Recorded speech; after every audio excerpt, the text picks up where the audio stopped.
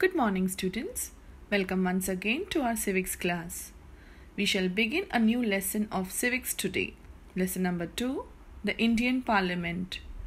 Before we begin a new lesson, let's revise what we have learnt in the previous lesson.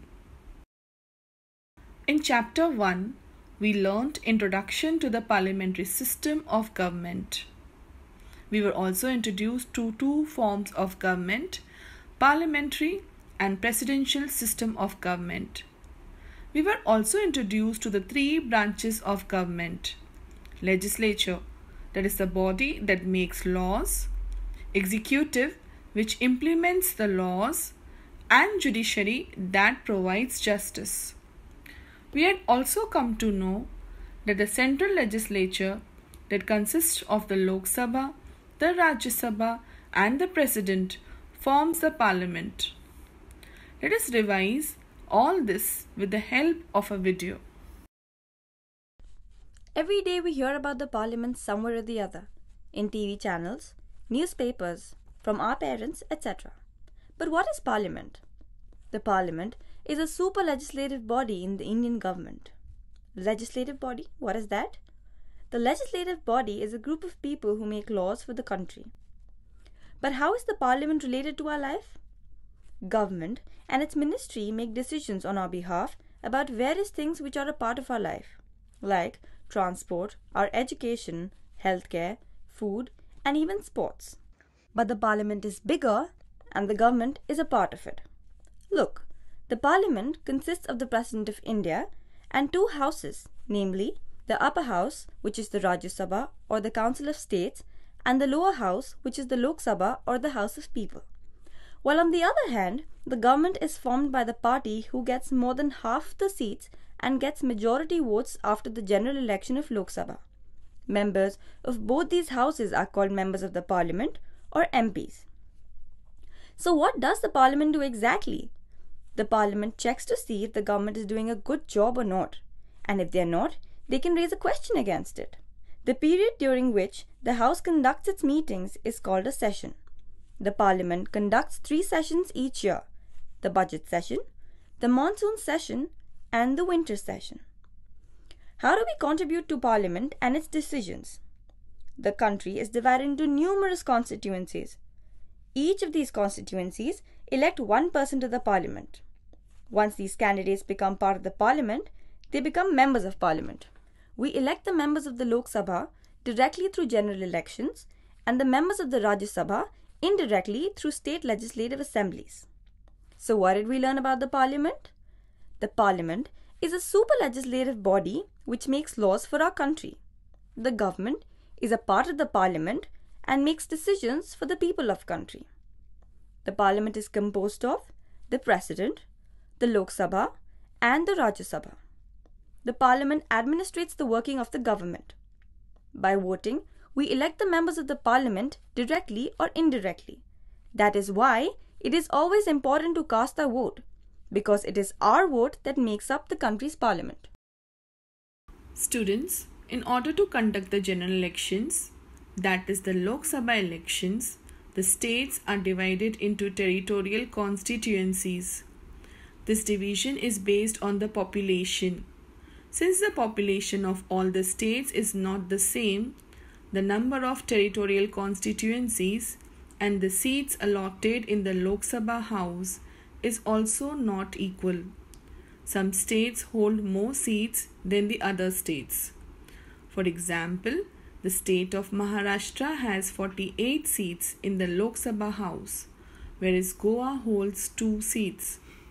This is because the state of Maharashtra is densely populated as compared to Goa, which is the smallest state of India. Let's study the first house of the Parliament, the Lok Sabha. Students, the Lok Sabha is the lower and the first house of the Parliament of India. Since the representatives to this house are directly elected by the people from the territorial constituencies during the general elections. The elections to the Lok Sabha take place after every 5 years. These elections are also called as the general elections. Sometimes if the Lok Sabha dissolves before the term of 5 years, mid-term elections take place. The maximum number of members to the Lok Sabha are 552, as stated in our constitution. The members of the Lok Sabha are called as MPs, members of the parliament. In order to include everyone, even the deprived sections of the society, in the governance, there are seats reserved for scheduled caste, scheduled tribes, and the Anglo-Indian community in the Lok Sabha. In case, if there are no representatives from the Anglo-Indian community, the President can appoint 2 members from this community. Find out who are the current representatives from the Anglo-Indian community and stick their pictures in your notebook. Children, my question is, who is eligible to contest the elections to the Lok Sabha? Are you eligible to contest the elections to the Lok Sabha? The answer is no. Why? Because the age criteria for any Indian citizen to contest the election to the Lok Sabha is 25 years. And other criteria is that the person should have sound mental health, must be a citizen of India, etc. It is important that the person should have voted before. Children, right to vote is an important fundamental right. It is the basis of democracy. An Indian who has attained 18 years of age gets a right to vote. Let us watch an interesting video on the Lok Sabha. The Lok Sabha, or the House of the People, is the lower house of the Parliament of India. It is called as Lok Sabha because its members are directly elected by the vote of the people through a general election of Lok Sabha. It has a fixed duration of 5 years but can be dissolved due to any political, economic or social issue. Its maximum membership is 550, out of which some seats are reserved for scheduled castes, tribes, and also if the Anglo-Indian community is not adequately represented, the President can nominate 2 members from the community to Lok Sabha. The Lok Sabha is the powerful house of the Parliament. Powerful house? Why is that so? The Lok Sabha is a very important part of the legislature branch of the country, which contributes to making laws for the country. Any ordinary law needs to be approved by both the houses of the Parliament. The final decision is taken in a joint meeting of both houses, where the decision of Lok Sabha is likely to win because of its large number of members than the Rajya Sabha. So what are the other powers that the Lok Sabha has? Apart from legislative powers, the Lok Sabha controls the finance of the country. Finance? Wow! How is that? A money bill has to introduce in Lok Sabha.